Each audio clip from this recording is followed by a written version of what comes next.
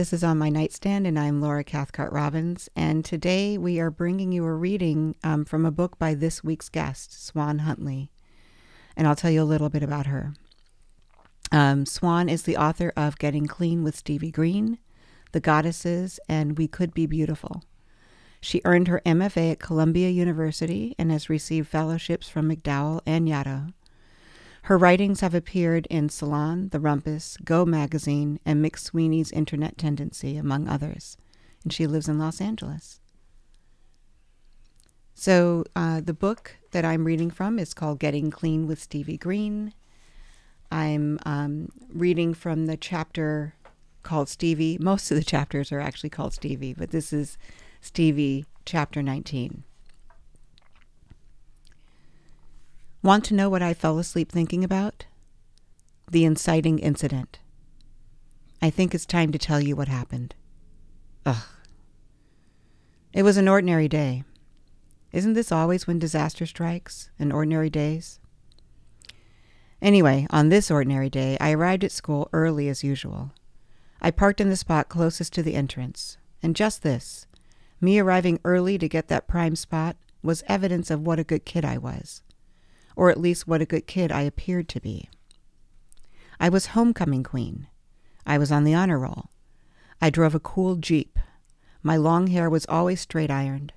I tucked my blouses into my jeans because a tuck-in gave the impression that I was wise beyond my years. A fully formed adult who just happened to be facing the technicality of high school. I was overcompensating, sure, but that's what a facade is, an overcompensation, and a deliberate one. My physical appearance said half of what I needed to say without my speaking, and my scholastic achievements said the rest. It's amazing how much you can get away with when people trust your presentation. Wear a good blouse. Tell them what they want to hear. Act the part. I thought it was easy, and it was easy. But I'd grown cocky and kind of lazy, not checking my angles carefully enough to make sure that no one was looking, nor doing the extra credit assignments because I already had an A, so who cared?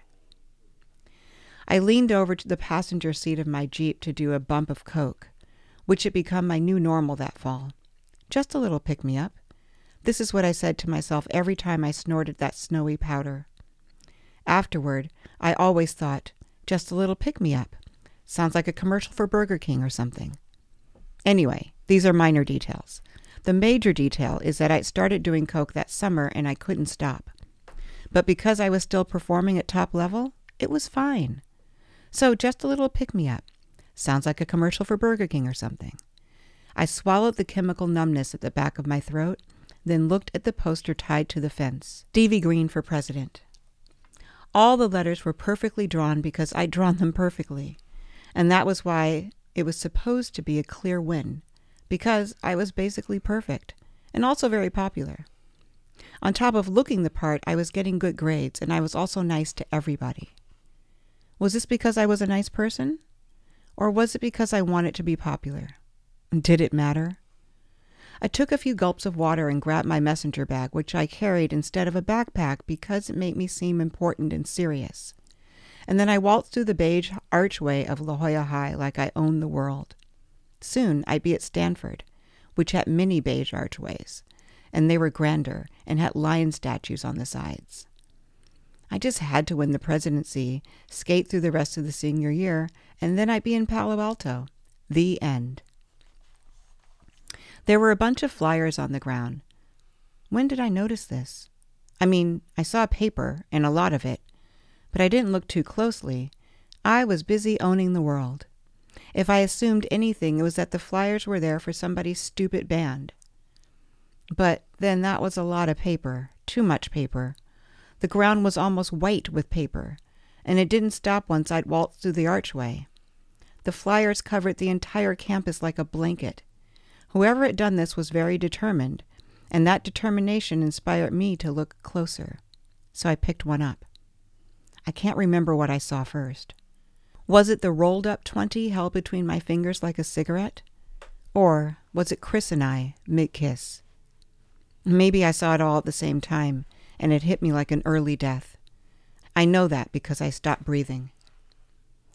Oh, dang. "It's that president chick," some dude said, standing by the science building to his friend. "Hot," the friend said. Before they could see me, I flew out of there. As nonchalantly as possible, of course, even though I was on the verge of a panic attack. My feet were walking, then jogging back to the car. My head was down and my hair was flying around my face or floating underwater because it felt like time had slowed. My hand fumbled with the keys. It didn't feel like my hand.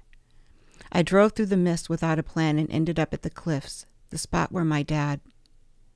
I can't talk about my dad yet. Let's talk about the aftermath. The short version of the aftermath goes like this. I lost the election to my former flame, Brad. I almost flunked out of school, and Stanford rejected me. Chris, meanwhile, came out, chopped her hair off, brought some Doc Martens and started doing slam poetry to express her feelings, and was awarded a scholarship to UPenn. Until that point, she responded to both Chris and Christina.